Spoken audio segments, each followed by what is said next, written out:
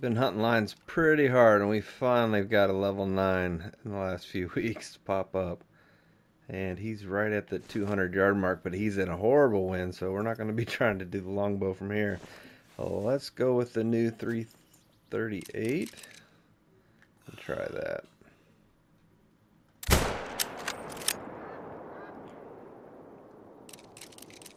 Yeah, he's going down right there. Good deal. We'll let him sit there and expire. Let's go check and see if he made it.